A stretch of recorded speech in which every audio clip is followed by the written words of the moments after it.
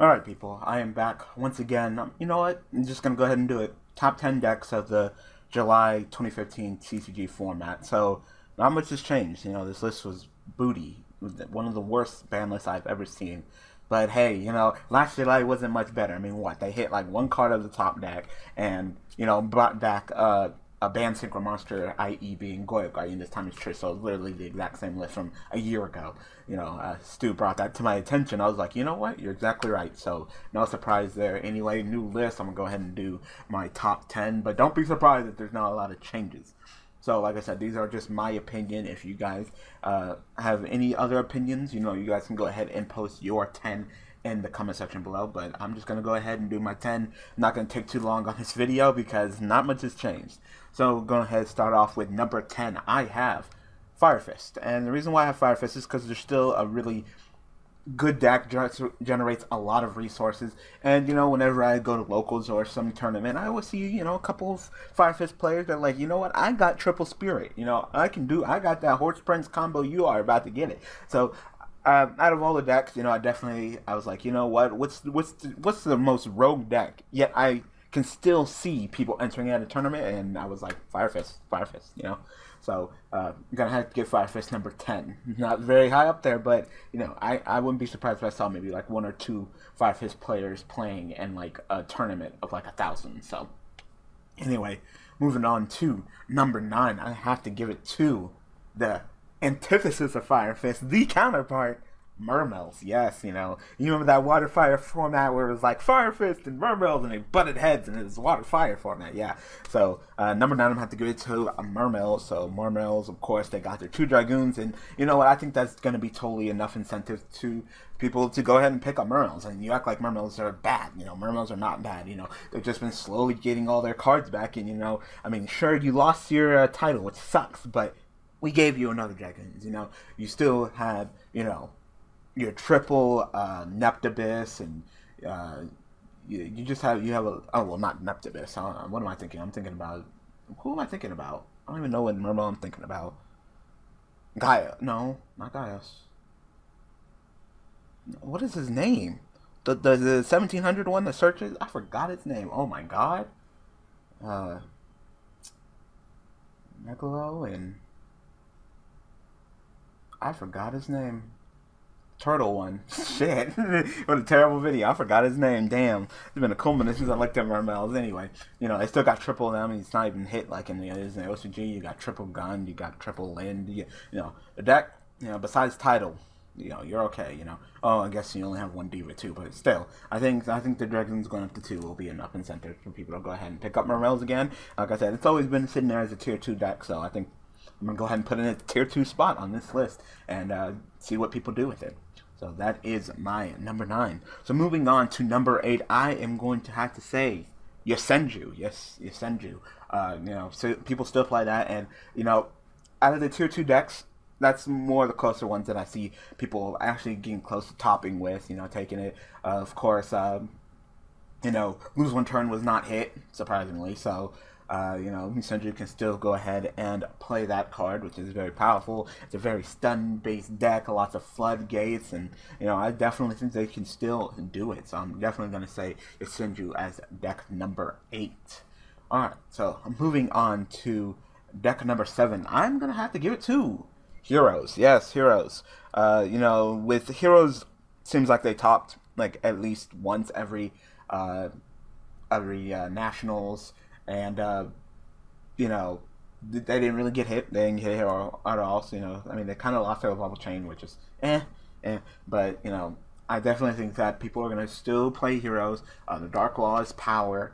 They didn't free Nigga Shadow. Sorry. But, you know, I definitely think that Heroes will still come through. And I would definitely have to go ahead and give them deck number 7. Alright, so now since we got those kind of rogue ones out of the way, it's definitely time to go ahead and get to the top 6. And, you know, there's not much change with, you know, with that, you know, minuscule little ban list. There's not much change from the top 6. So, starting off, I'm going to go ahead and say number 6. I'm going to say Ritual Beast. And I wanted to put up Ritual Beast higher, but then I was just like, you know what, I can't. Because when I really sit down and think about it, yes, Ritual Beasts are nice. Yes, they did really well in the National, but they just don't have the popularity to be the it just seems like more people would go ahead and play these other decks, and I'm definitely basing off of popularity as well, how many people are going to play. And while Ritual Beast did really well, really well, a lot better than I thought they were going to do in nationals. They didn't win Mega Capital G, but it did really well. So I was like, I wanted to put them in like spot number 4, but I just couldn't. I just couldn't bring myself to do it. So definitely spot number 6. Anyway, moving on to spot number 5, I'm gonna have to say Teller Knights. Yes, Tellers are good, but they're starting to fall out of favor. It seems like all the rest of the decks are kind of passing them up, and they thought they were gonna get like a jump start with the Star Seraph combo, but Shadow's kind of took that one over as well, and it just seems like they kind of just fell off. So maybe they'll go ahead and find their spark, but it just seems like they're just losing it. They're slowly falling. All right, next, moving on to number 4, I'm gonna have to say Shadow's. Shadow's still really good deck, completely untouched, just like all the other top decks, and it's actually kind of interesting that that so much went unhit that it's still, things are pretty much the same. So of course, with it winning the European Nationals, and people still playing them triple constructs and all that good stuff, Shadows, I definitely say I was gonna go ahead and put them up above Teller Knights just because it seems like to be a little bit more popular.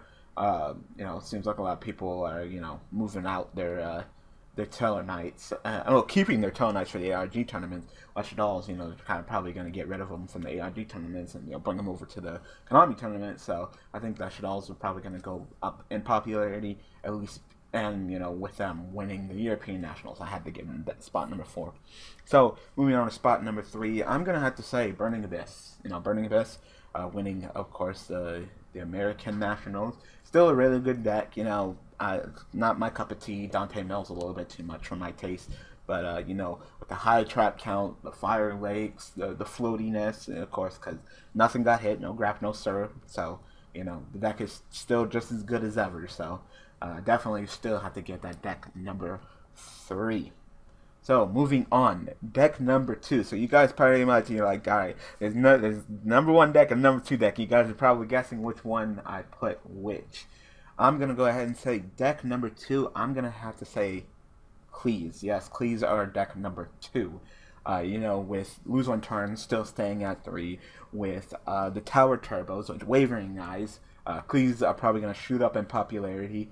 And I put them before Burning Abyss because Burning Abyss matchup used to be pretty bad for Cleese. I must say, it used to be pretty bad. But everything seems with like Wavering Eyes, it seems like Cleese and that Tower Turbo, it seems like Cleese will probably be able to outbeat Burning Abyss. And with Tower Turbos, if Cleese go first and they bust out their towers, Burning Abyss, you lose. That's it. GG. There's nothing in your deck that you can do to freaking handle that towers, and that's pretty much the game. And one of your best cards you used against Burning Abyss was of course Fire Lake. Fire Lake, their pendulum scales destroy them, but they got Wavering Eyes. Go ahead and chain that and get their search on. So yeah, I'm definitely going to have to say that Cleese are going to be stronger than Burning Abyss this format. And deck number 1. I bet you guys couldn't guess what deck number 1 is. Yes, Necros. Still, like I said, even with your Djinn Lock band, you didn't need it. It just made things easier for you. That's like saying that Necros needed the Djinn Lock to do well. It's like saying that Cleese need towers to do well. Like, no, that's not true. Does it help? Yes. But did it make them, the powerhouse that they were? No, it just allowed them to beat, win a couple of duels, take out the rogue matchup, But Necros, you only got one hit, you got Shrit down to 1. And then the next thing is, I kind of called that, when I did my video. It's like, you know what, it'd be interesting if Shrit went down to 1, because Shrit is really good. It's a really good card. Yes, it is. Being counted as the whole tribute, being able to search for a warrior, it is a great card. And it would have been a great hit at 1. If only you put Unicorn down to 1 too, because of course Unicorn's still at 3, which means you can just go Unicorn, pitch, and grab back your Shrit, and then use it as tribute again, search for another warrior. So, like I said, it wasn't the best of hits. Like I said, you needed more. Just hitting 1 card in Necros is not enough for them to be dethroned at all. So you know, they still got their Trish, they still got triple Manju, triple Senju, triple Unicorn, two Brios, which I'm surprised that didn't go down to one. All the mirrors, like they are still just the best, and you know, I wouldn't be surprised. I'd say maybe their Klee matchup is going to be a little bit more difficult with the Tower Turbos going, because now since the Genlock is banned, everybody's going to remove their Genlock answers. So one of their Genlock answers, of course, for the mirror match was Decisive Armor. So they'll probably go ahead and remove Decisive Armor, especially with Shriek dropping down to 1. It's going to be a little bit harder to summon. So, you know, they're not really one of the decks that like to control the battle phase like that. They're probably going to take out the Decisive Armor. You know, the Klee player is going to, you know, first turn you with that Tower Turbo, and that's pretty much it. That's all she wrote. So, you know, hopefully Necros be wise and see what Klees are planning, and you know, see that Klees are coming after that top spot and keep them Decisive Armors in, because they don't, then so anyway, tell me what you guys think about my top 10 list, and go ahead in the comment section below, tell me what your top 10 list is. So I hope that you guys enjoyed this video. Like I said, I wish the list was better. I wish they did more, because this list is just, you know, I get it, it's the world's list, and it's pretty much like how that was last time. It was like, yeah, it's the world's list, you know.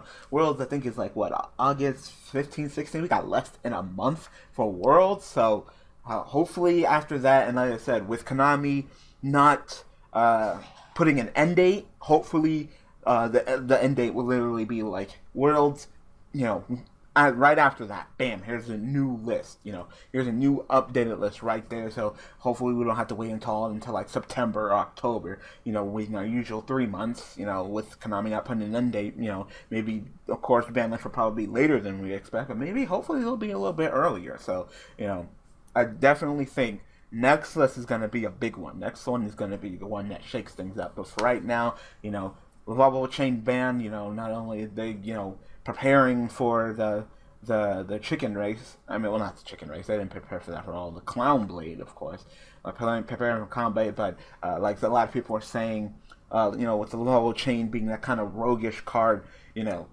Revolvable Chain busted in Worlds last time and took it by storm. You know, it took a deck of like, you know, Infernities, and with a Revolvable Chain and some Soul Charges, it took a deck like that who really wasn't relevant and took it to the top, and then it got hit, of course, because you win Worlds, you get hit. So, you know, to prevent that, and you know, hopefully not allow another lower tier, not relevant deck to just simply you know, have Revolvable Chain carry them and get that deck hit, and the Revolvable Chain stay. I guess they're like, you know, let's just go ahead and hit Revolvable Chain. And I think, you know, maybe they listen to some of the player base whining about Revolvable Chain, so, you know, maybe they looked at ARG, so there you go, Revolvable Chain banned.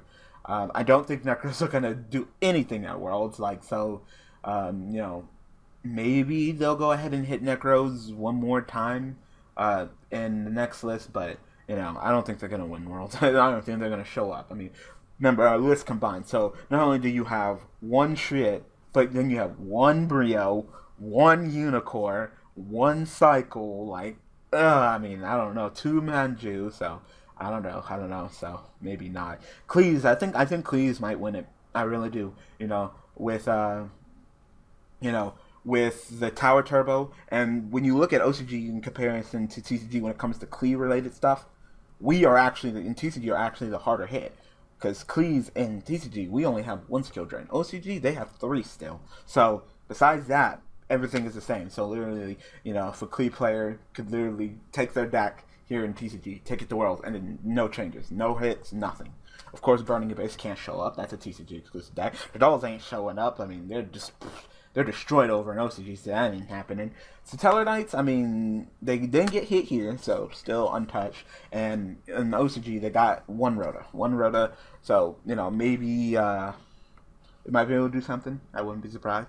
You know, Ritual Beast 2, you know, I'd probably say Klees, Satellar's Ritual Beast. I can definitely see them decks doing something at Worlds, and, you know, depending, and whoever wins will get hit, so, you know.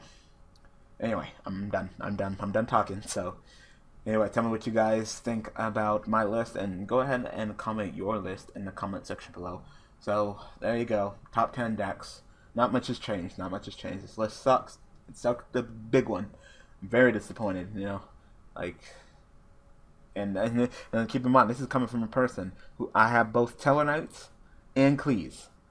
But before I'm a Tellarknight player and before I'm a Clee player, I am a very conservative Yu-Gi-Oh player, and I would rather see hits than no hits at all.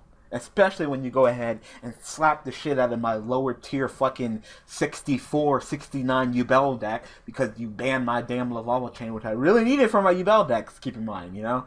So, anyway, that's another topic. Anyway, I hope that you guys enjoyed this video. Thanks for watching. Thanks for all the support. And I will see you guys next list and next time I do one of these next format. Hopefully this list changes a little bit more. Alright people, thanks for watching.